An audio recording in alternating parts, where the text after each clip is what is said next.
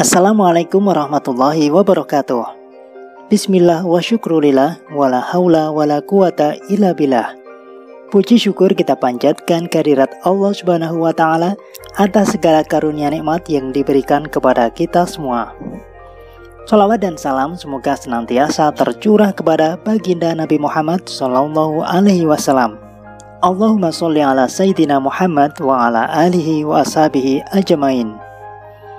Sahabat yang dirahmati Allah, pada kesempatan kali ini akan kami sampaikan doa Nabi Zakaria yang amat terkenal agar segera dikaruniai momongan atau buah hati. Doa ini selalu dimunajatkan oleh Nabi Zakaria tanpa kenal putus asa yang telah lama tidak memiliki anak.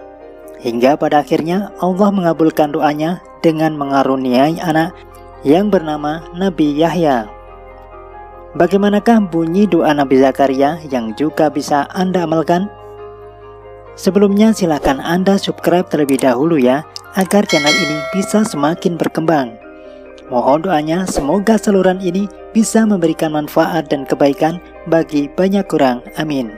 Sahabat, berikut adalah doa Nabi Zakaria ketika memohon dikaruniai keturunan, sebagaimana juga terdapat dalam surat Ali Imran ayat 38.